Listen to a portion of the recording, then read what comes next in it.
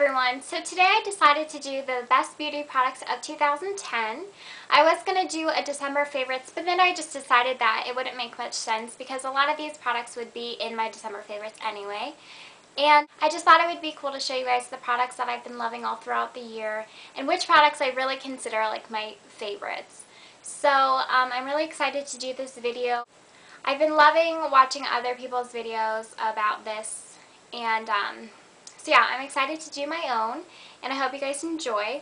I want to make a little note though. In my last video, my lighting was like seriously awful, like more so than usual, and I figured out that one of my light bulbs is burned out, like for my up there, the top one, and so it was just really bad. And so I put another little lamp in front of me, so I hope it's not like too bright. It might be a little bit different, but just bear with me. But anyways, yeah, so I'm going to go ahead and get into my favorite products. So the first one is my favorite primer. My favorite primer that I found is Smashbox Photo Finish Light, and I have been using this probably over a year. I think this is like my third or fourth one of these, and I absolutely love it. It is the light version because I do have oily skin, and it just makes my face feel so good when I'm about to put on my foundation. And I have tried a lot of other primers. I've tried a Sephora one, I've tried Clinique ones, I tried a Laura Mercier one, and I haven't liked any of them. This one makes my skin feel the best, so I'm going to continue to use that. But I have been using it, you know, for over a year, so it's still stuck with me for that amount of time. And then goes my favorite foundation. So this is MAC Studio Fix Fluid, and I found this like right before school started, so about in August, and I've been wearing it ever since. Sometimes I switch it up and use my Revlon Color Stay, but for the majority I have been using this almost every day. And I have kind of acne prone skin, so I need full coverage to kind of give that flawless look to my skin since I don't have that naturally. So this foundation really helps a lot with that. And it has SPF 15, so that's always great. You know, when you go outside, you need that. I am the color NW20, in case you were wondering. I don't know, I have good things to say about this, so I would definitely recommend it. I do know some people don't like this foundation because they say it breaks them out, but honestly I've never had a problem with that from this foundation, so I will continue to use this. Okay, and then my favorite concealer. This is MAC Studio Finish Concealer, so it comes in a little pot like this. And I have used quite a bit of this. I got this at the same time I got the foundation, which was in August, right before school started. Again, I'm the color NW20. And this concealer is really good, again, for if you have blemishes. It covers them really nicely. It's kind of a thicker coverage. You can use this under your eyes if you want to, but I do know some people that do. But I find that it's a little bit too thick for that, so, you know, actually, someone on here told me if you mix it with a little bit of moisturizer, then that works better. So sometimes if I will use it like that. But for the most part, I love this for covering blemishes, and it's great. And it's fairly inexpensive for a nice concealer, so that was good. And then I use a lot of MAC face products, just because I kind of bought these all the same day, and I had the girl put them on me, and I really liked how they all worked together, so that's why I have a lot of that. But this is my powder. It's a MAC Mineralized Skin Finish Natural, and I am the color Light Medium, so here's what it looks like. I have used a lot. I like this powder because it gives just a really natural finish. I like it better than like a loose powder or translucent powder. I would use something with a little bit more coverage if I could, but overall, you know, this is good and it doesn't make you look too cakey. And it's just a really flawless finish, so I like this one a lot. Okay, and then for bronzer, I always use Nars Laguna bronzer, which looks like this. This is like my third or fourth one of these, so I have been using it for a while. And another bronzer that I really do like is Benefit's Hoola bronzer. I actually have it at school, but it crushed up into like a million little pieces, so that's when I went ahead and got another one of these, and I fell in love with it again. And the thing that I did like about Hoola bronzer though was that it didn't have a lot of shimmer in it. Actually, I don't think it had like any shimmer in it. So it's a lot better for contouring. But this bronzer is very, very good for, you know, all over, like if you just want to get a natural glow. And I like it a lot in the summer, so I have to use a light hand in the winter so that it's not like too dark. But it's definitely the perfect color of bronzer. It's not too orange or anything like that. So it's really, really good, and I know a lot of other beauty gurus use it too, so it's a good product. And then my favorite blush is from MAC. Again, I really love MAC products. This one is in Dame. So this is my most worn blush. I wouldn't say that I wear this every single day because I do like to switch up my blushes. You know, it depends on like what I'm wearing or, you know, what I'm in the mood for. But if I had the choice to choose just one, I would choose Dame. Just because it's a subtle, you know, neutral pink, and it can go with anything.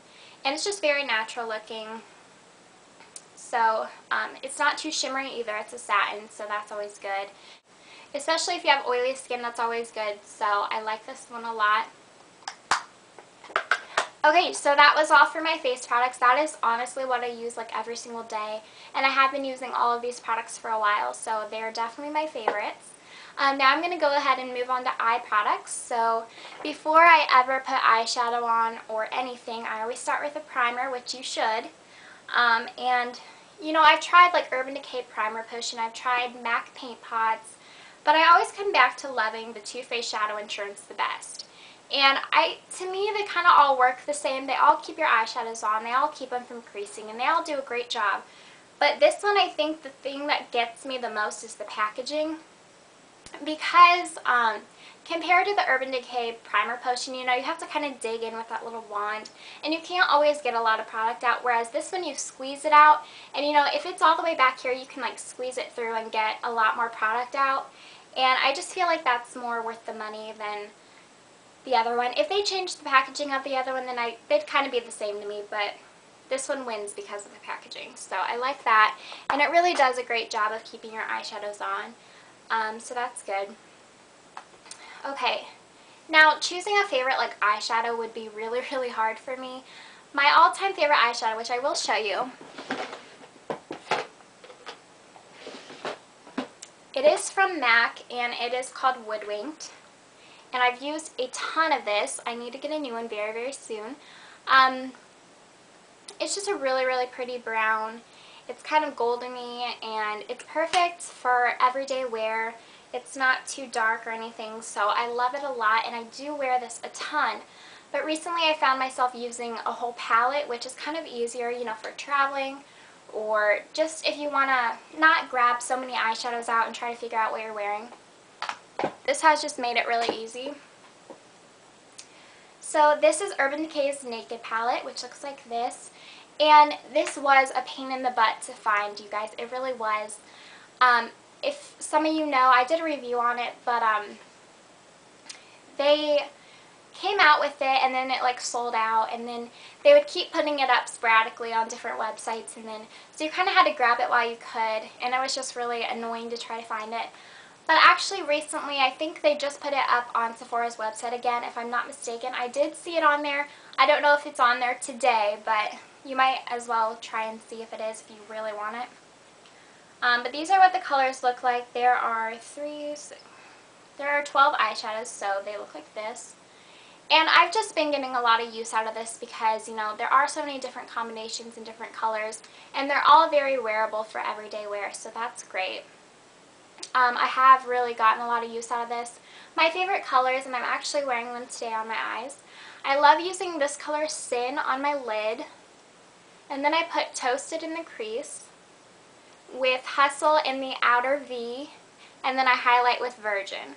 So that's been one of my favorite combinations recently. It also comes with these little eyeliners in black, or this one's black and brown, so that's good. So this palette is just really, really, it's really useful. Okay, my favorite eyeliner is from MAC, and it is just a black pencil liner, and it is in the color Feline, which this eyeliner has been, it's come out with different collections here and there. I think it's actually on MAC's website right now again. I do need to pick up another one, but I've just bought so much makeup recently that I haven't really been able to purchase it yet. but I would like to before this one runs out because I've had this one for a while and I'm surprised I still have so much of it left, which is great, but I would like a backup just in case because it is my favorite. It's just a very, very dark black, which I like. I feel like it really defines my eyes good, but also, like, I don't like liquid liners, I don't like gel liners. I'm really, really picky with eyeliner. I think some people look great with liquid liner, you know, on their upper lash line or something, but for me, I don't know. I just feel like I look good with it on my waterline, and that's pretty much it. So I do like using pencil because of that, and this one is just a gorgeous black, so that's why I like that. And you may be thinking, like, well, it's just black, like, can't you get a black eyeliner anywhere? But this one is just such a rich black that you have no idea. Like, if you haven't tried that, you need to. Okay, and then my favorite mascara is actually from the drugstore, which is great. Drugstore mascaras are always wonderful in my opinion. I hardly ever spend money on high-end mascaras. I don't actually think I ever have. The only high-end mascara that I have, well, sometimes I get Clinique, but that's still kind of affordable for me. Because sometimes you can find like $12 mascaras at the drugstore, and I think Cliniques are only like 14 or something. But I do own one Bare Essentials like Buxom Lash Mascara or something. But that was just a sample, so I didn't even have to pay for that. But anyways, this one is Maybelline Falsies. And I just found this a couple months ago maybe. And I really, really like it. It's really unique because the brush is like curved really cool. And it just makes your lashes so big and so long. It's supposed to make them look like false lashes, and I think it really does a good job. So I've been loving that. Okay, I'm almost done, so bear with me. This is my favorite lip gloss, and it is MAC.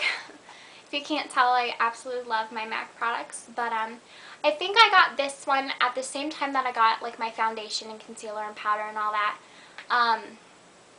So over the summer, and this is Beaux Lustreglass, and it kind of looks weird because normally, you know, for lip glosses people usually have like pinks or like neutral colors, and this is kind of like more of a brown color, but it doesn't come off that bad. I am wearing it now. It probably has come off though a little bit, so I'll apply some more so you can see it.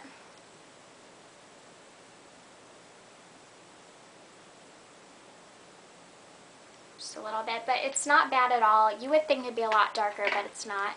I just think it's really pretty like in the fall and winter time, and I'm sure it'll look great in the summer too. I just like it with my skin color and my hair color and everything. I just think it brings my looks together. And yeah, so I've been loving that. That is all of my makeup products, but then I'm going to talk about one perfume and then one hair product, and then I will be done. So my favorite perfume of 2010, I actually got a new perfume for Christmas from my boyfriend, which is now my current favorite, but it is 2011, so this doesn't count for this video. But of 2010, this one has been my favorite, and it is Dolce & Gabbana Light Blue. Now, I got this for Christmas of 2009, and then I used it all the way up until I got my new one, basically. And it still smells amazing. It is one of my favorites, but I really like the new one as well. If you were wondering, it is the Coach Poppy, so I like that one a lot now. But I still love this one. It's just very light and clean smelling, and it just reminds me of the beach, kind of. So that has been my favorite for sure. Okay, and then my hair product, this is the last thing. This is the Redken Satinwear Blowdry Lotion. It's number 2. And I've been using this probably for a year now, maybe a little bit more. I use this before I blow dry my hair. I just kind of put it from here to the ends, and it just kind of protects it from the heat. Since I don't really straighten my hair much anymore, but I need to use a blow dryer every day, otherwise my hair will be really frizzy. So since I do blow dry it every day, I need to protect it. That's why I use that product, because it really helps to keep it from damaging and stuff like that. So it's really good. So those were all of my products. I hope you guys enjoyed this video, and if you want to do one of your own, you can post it as a video response, because I would love to see what your favorite products are, and maybe I could get some ideas of, you know, what I can pick up from the store next and try out. So thank you guys so much for watching. 2010 has been a great year for me, and I just appreciate all of you, you know, for watching my videos and subscribing.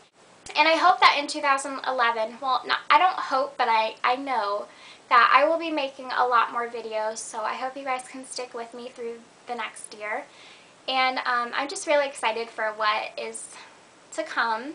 So, yeah, thank you guys so much, and I'll talk to you later. Bye.